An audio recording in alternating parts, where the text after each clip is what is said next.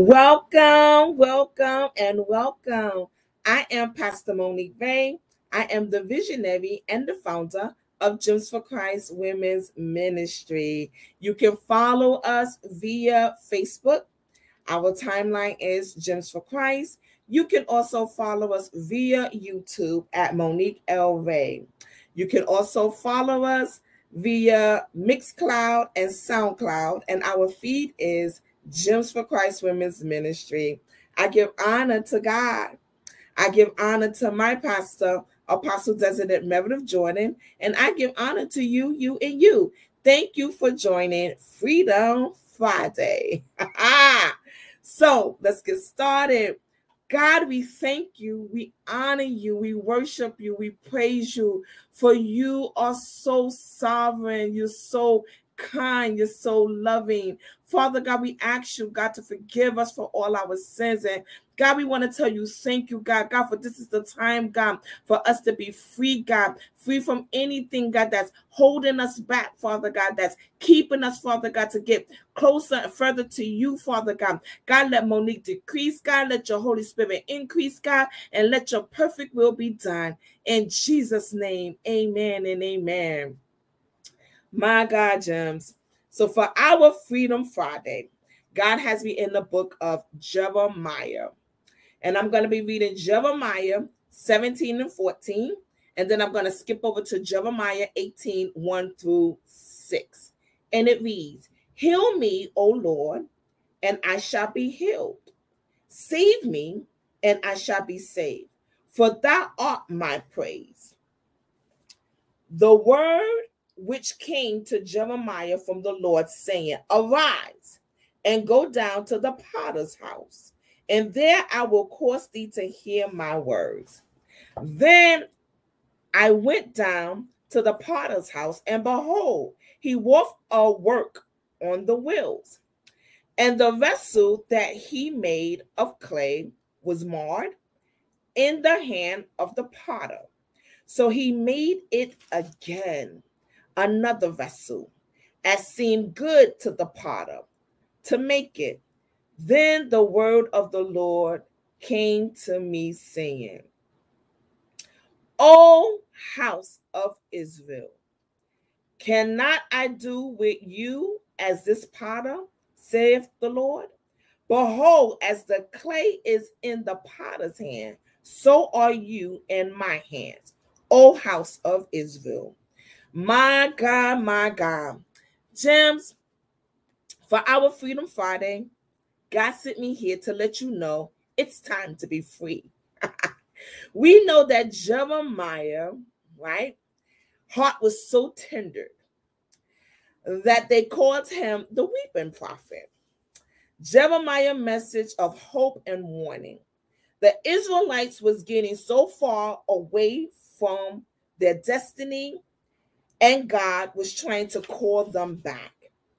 Jeremiah was chosen by God to proclaim severe judgment upon the Israelites because they had willingly become involved in the practices and perversions of their pagan neighbors. Jeremiah knew he had to give tough messages. He was scorned and rejected by the people. Scorn means to feel or express contempt. Reject means to dismiss as inadequate or inappropriate. Jeremiah knew the terrible consequences of their sins would bring destruction of Jerusalem and their captivity in Babylon. God not only had Jeremiah to speak his message of judgment, but to actually perform it and to illustrate it. God had Jeremiah at times to demonstrate the destruction that God was speaking to him. And this was to identify Israel's pride and to expose their stubbornness. He prophesied of drought, where the ground cracked from lack of water. He warned of lying prophets who would deceive their minds and declare worthless divinations. He also forewarned of shocking judgments. But through it all, Jeremiah also spoke of hope. You see, God won't leave you broken. Jeremiah was faithful in delivering the word of God to Israel, despite being rejected. Jeremiah trusted in God's promises, and he was committed to God. Because of Jeremiah's being committed to God, and because of what Jeremiah had to do, and even though Jeremiah was faithful to what God was telling him, and even though he was speaking as an oracle and being God's mouthpiece, Jeremiah still himself had to say to God, heal me, O Lord, and I shall be healed. Save me, and I shall be saved, for thou art my praise.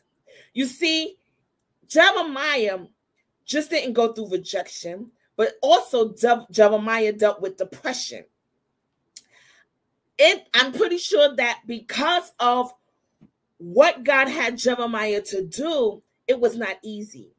It was not easy trying to forewarn the people and deliver God's message to a body of people, to the Israelites who was not willing to be able to receive what Jeremiah was saying. So it stands to reason that Jeremiah would be a little depressed. It stands to reason that not only was God having Jeremiah to speak his word, but Jeremiah was also demonstrating it. So God was using Jeremiah as that example. And I'm sure that that was not easy to give harsh words to a nation of people, and then to actually walk around and demonstrate that harsh word that God is giving, being that example. So Jeremiah himself had to even say, God, heal me. This is rough. This is difficult. I need you to heal me, Father, because I know if you heal me, I'm going to be healed. I know if you save me, I know you're going to rescue me. For thou art my praise. I'm going to give you the praise. I'm going to give you praise for healing me. I'm going to give you praise for rescuing me. I'm going to give you praise for delivering me. But you see, Jeremiah had to ask God to heal him. Woo! Gems, for our Freedom Friday, God sent me here to let you know it is time to be free. I don't know what that freedom looked like for you. I don't know what you're battling with. I don't know what you're going through. I don't know what's coming up against you. But what I do know is it's time to be free. It's time for you to open up your mouth and say to God, God, heal me. God, save me. You see, God is waiting on you. God is a gentleman. God does not force himself. No. He doesn't force himself upon mankind. We have to invite God into our hearts. We have to invite God into our minds. We have to invite God into our lives. And how do we know when we really want to be healed? When we actually invite God in, and when we actually open up ourselves so that God can do what he needs to do in each one of us. A lot of people walk around and say that they want to be healed and they want to be delivered and they want to be set free, but they don't want to do the work. They don't want to put in the work that requires the healing. They don't want to put in the work that requires them being delivered. They don't want to put in the work that requires them being set free. You see, Jeremiah was sent down to the potter's house by God. God told him to go down to the potter's house, and there I will cause thee to hear my words. So he told Jeremiah, you go down to the potter house and I'm going to speak to you. And you're going to hear my words. And when Jeremiah went down to the potter house and he saw the potter with the vessels that he made from clay that was marred in his hand. So he had begun to make it and make another vessel as seemed good to the potters to make it. And then that's when God began to speak to Jeremiah. And he says, come. And the word of the Lord came to me saying, O house of Israel, cannot I do with you as this potter, saith the Lord? Behold, as the clay is in the potter's hand, so are you in my hands, O house of Israel. Gems, God needs you to know that he has you in his hand. Yes, you may be marred. Yes, life may have beat you down. Yes, you may have been rejected. You may have been abandoned. You may have been scandalized. Your character may have people may have come up against your character to destroy your character. Your integrity may have been questioned. But God is saying, throughout all of that, throughout the molestation, throughout the abuse, throughout the abandonment, throughout the rejection, throughout the rape, throughout everything that you had to deal with, and not just at the hands of anyone else, but even the decisions that you have made concerning your own lives that was out of the will of God and contrary to the will of God. Okay? All right? Because yes, at times we have made decisions that was contrary to the will of God. Why? Because we thought that we knew more than God. We thought that we was bigger than God. We thought that we didn't need God. Come on here, let's be honest. We didn't always cross every T and dot every I. There were some decisions that we have made for ourselves that was contrary against God. But aren't we glad for God's grace and his mercy? Aren't we glad that we're in the potter's hands?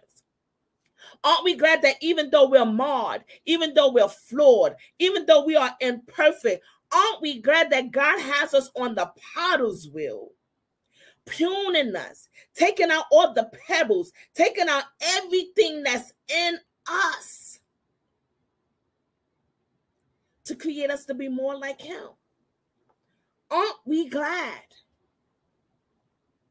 that God will never leave us nor forsake us? Aren't we glad that through every situation, God is right there? But all it requires is to say, God, heal me and save me. We have to ask God to heal us and save us from decisions that we have made. We have to ask God to heal us and save us from things that people have done. Yes. Oh, yes. No matter what you do, you make sure that your heart is in the right posture with God. Because when your heart is not in the right posture with God, you stop your blessings. I'm going to say that again. When your heart is not in the right position and posture with God, you stop your blessings. When unforgiveness is in your heart, you stop your blessings. Yeah, you stop it. Because at the end of the day, no one can do anything that we don't allow. Don't hinder your process. Don't hinder your blessings. Don't hinder your favor. Don't hinder the manifestations of God that's on your lives. It is time to be free. It is time to let go, and it's time to move forward. God has so much more for you, but you got to walk through that door. Oh my God. You got to walk through the door of process. You have to walk through the door of pruning. You have to walk through the door of healing. You have to walk through the door of wholeness. Because I promise you, when you walk through that door, when you get on the other side, you are going to be able to give God a crazy praise. Because when you realize what's on the other side of that door, you will say in your mind, God, if I had known what was waiting for me on the other side of the door, I would have gotten it together way before now.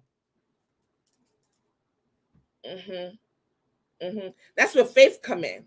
You see, a lot of times you want to be able to see what's on the other side of the door in order for you to let go. But no. This is the time that you got to let go before you can see it. Oh, my God. This is the time that you got to let go before you can see it.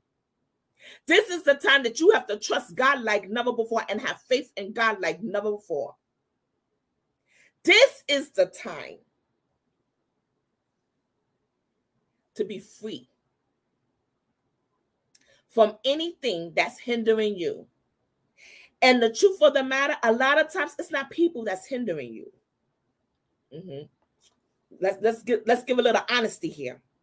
A lot of times it's not people that's hindering you. It's not people that's holding up your process. A lot of times you are hindering you. You're hindering you. Get out of your way. Because when you get out of your way, then you're able to get out of God's way concerning you. God can't do what he needs to do in your life because you're too busy blocking him. You won't move. You won't release control. You still trying to fix it. You still trying to figure out. When God said, I don't need for you to figure out. That's not your job. But I need you to heal so that you can live in the manifestations of my promises. That's what I need you to do. I need you to become whole. God has made some promises over your lives, but it requires healing and wholeness. Yeah. So that when you open up your mouth, you can give a God response. So you can always tell a person who's not healed. Because when they open up their mouths, they give a self-response. When they open up their mouths, they want to attack somebody else.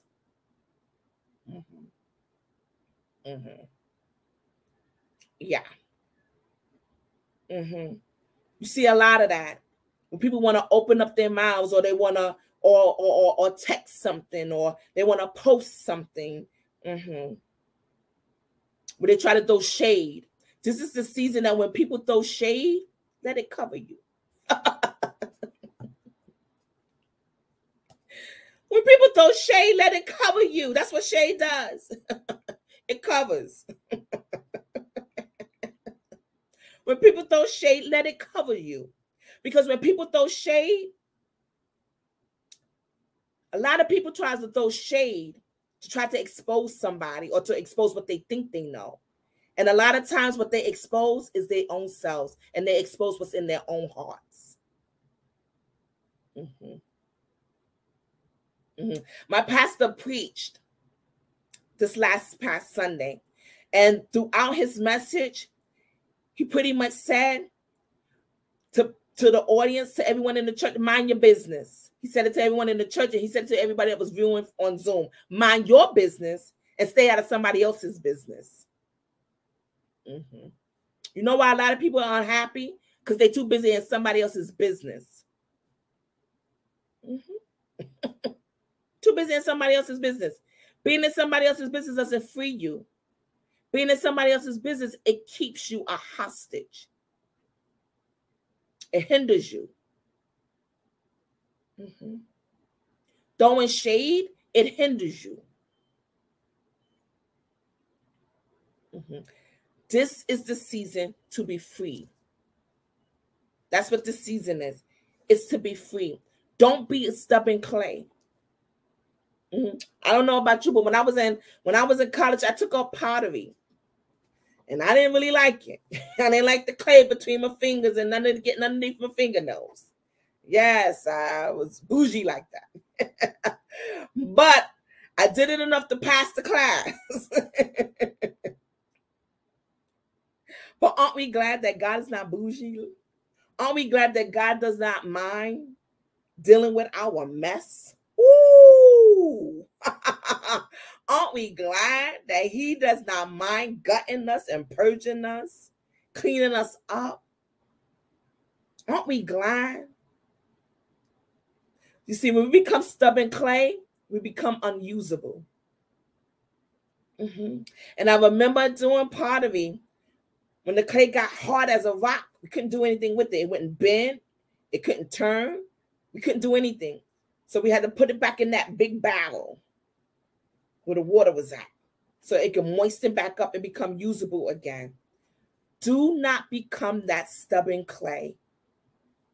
It's time to be free. Ask God to heal you. Ask God to save you, because he can do it. And do he do it in the sense that you no longer remember? No. God is the only one that can throw our sins in the sea of forgetfulness. God did not create us to be able to forget. He created us to be able to forgive. That when we open up our mouths, we'll be able to talk from a place of healing and from a place of wholeness. You can pretty much tell who's healed and who's whole by the words that they use and how they use it. It exposes every time. It exposes every time. And not only expose what's on your mind, but it exposes what's in your heart. It's time to heal, gems. Whatever that healing may be for you, it's time to heal. Do not be that stubborn clay, but open up your mouth and ask God to heal you and to save you. And I promise you, I'm a witness. God will heal you and he will save you in the midst of it all. So you're able to even love the very ones who try to hurt you. You want to know when you're really healed and whole? When you can love on the very ones who hurt you. You want to know when you're healed and whole? When you can look in the mirror and love yourself and be proud of where God brought you from and excited about where he's taking you. Yeah. Yeah. Word of God said, love your enemies. Do good to those that despitefully use you. This is the word of the Lord. Is it always easy? No. No, it's not always easy, but it's necessary. When you can forgive the very ones who God used to process you, then that's when you know you are healed. Yeah. When you can forgive the very ones who God used to process you, that's how you know you're healed. And trust me, they're going to go through their process too. We all going to be processed. We all going to be gutted. We all going to be pruned. When we all get in a position to say, God, heal me. I'm a witness. When you ask God to heal you, he will. He will heal your heart. He will heal your mind. And you will be able to soar and prosper in the things of God.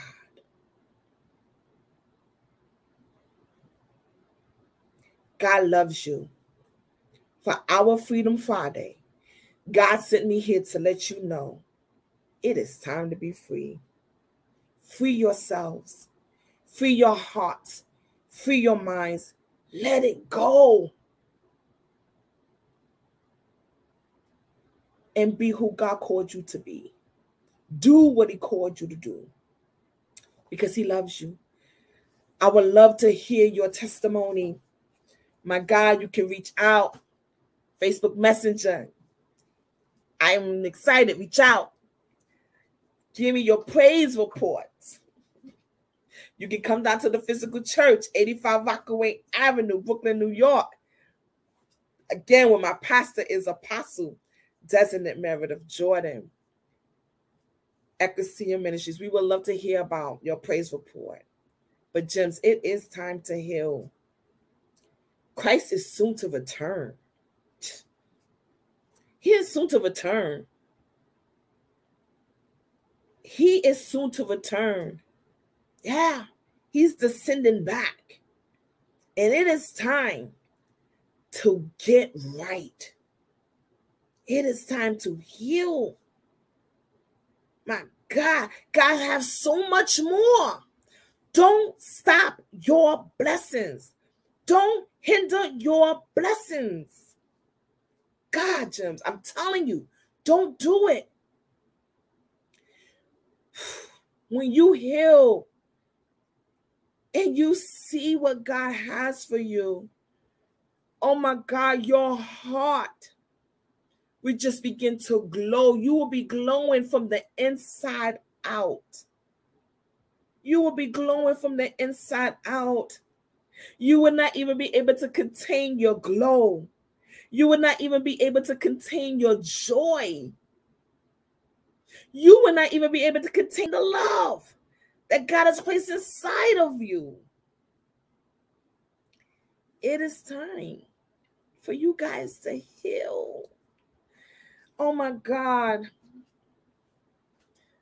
I'm telling you, Gems, when you walk through those doors, when you walk through the process of healing, then you're able to walk through the doors of manifestation. I'm going to say that again.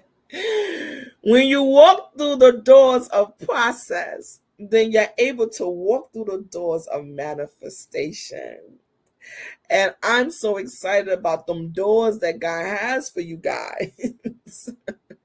If you can see a glimpse of those doors, you'll be like, Pastor Ray. Just a glimpse of those doors. Heal. It doesn't matter what anybody thinks about you. It doesn't matter what anybody say about you. It doesn't matter what you think about you. It doesn't matter what the enemy tries to tell you about you. Stand on what God thinks about you. Make that your focus. And surround yourself with people that love God. Because when they love God, then they'll be able to love you. None of us are perfect. None of us are perfect. And we are all on the potter's wheel. Yeah, we are all on that potter's wheel. The potter doesn't force us on the wheel. God doesn't force us on that wheel. He doesn't. I'm telling you. He doesn't force you on the wheel. Volunteer and get on that wheel and say, come on here, God. Do it in me. Come on here, God. Make me over again. Come on here, God. My heart is open. I'm ready to receive. Heal me, Father. Save me, Father. So that I can exalt your name. And when everyone look at you and be like, you look different. You act different. You move different. They're going to be able to look at you and know that it's all because of God. When they look at the blessings that's on your life and the doors that God has you walking through, they're going to know that it's all because of God. God loves you guys. I love you guys. It is time to heal. Gems, don't be that stubborn clay. But let God be God in your life, through your life. Know that God loves you. And if you don't have a relationship with God, all you have to do is confess with your mouth, believe in your heart that Jesus Christ rose from the dead, and you shall be saved. It's just that simple. Know that God loves you, and I love you too. Be blessed.